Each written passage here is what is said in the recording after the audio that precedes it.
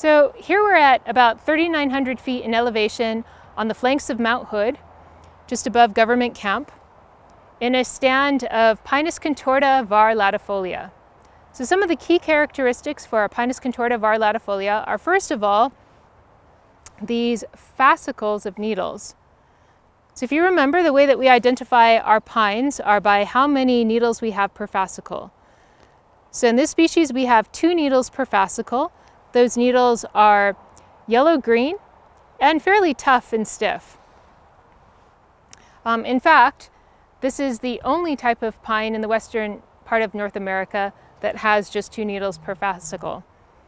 Some other key characteristics for our Pinus contorta var. Latifolia are they have very straight boles compared to the other variety of Pinus contorta, which is the Pinus contorta var. Contorta that we have on the coast.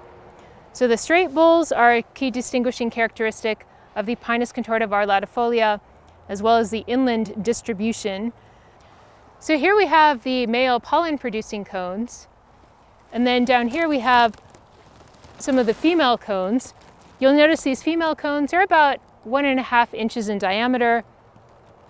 They have scales with these deciduous prickles on them, and often a fairly asymmetrical base that adheres fairly tightly to the twig. Pinus contorta var. Latifolia is well adapted to stand replacing fire, so it will often grow in fairly dense stands, monocultures of these Pinus contorta var. Latifolia, and then they're designed when fires come through the area, it will completely replace the stand and open up the area for the serotinous cones to germinate in these ashy soils. So they have serotinous cones, well adapted to fire, very straight boles, and 2 needles per fascicle.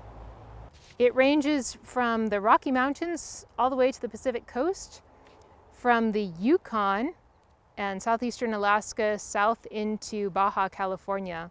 And it's found at anywhere from sea level to about 11,500 feet.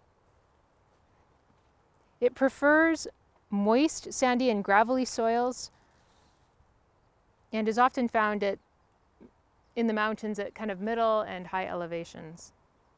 So our Pinus contorta var. Latifolia, or lodgepole pine, are also often impacted by western gall rust, which is producing this gouty appearance on the main bole of this tree. So often when you see these sort of rounded balls on either the branches or the main stem, that's often caused by a type of rust.